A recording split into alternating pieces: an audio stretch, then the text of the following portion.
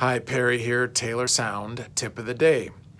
Well, often you'll hear in a tracking session, we'll fix it in the mix. And what does this mean? Well, it means that somebody made a mistake or somebody sang a wrong pitch or, flubbed a snare hit or something, and they say, well, we'll fix it in the mix. Now, of course, nowadays editing and mixing are sophisticated, and you can fix a lot of things in the mix. But my recommendation would be to limit the times that you leave something for later and say that you're going to fix it in the mix.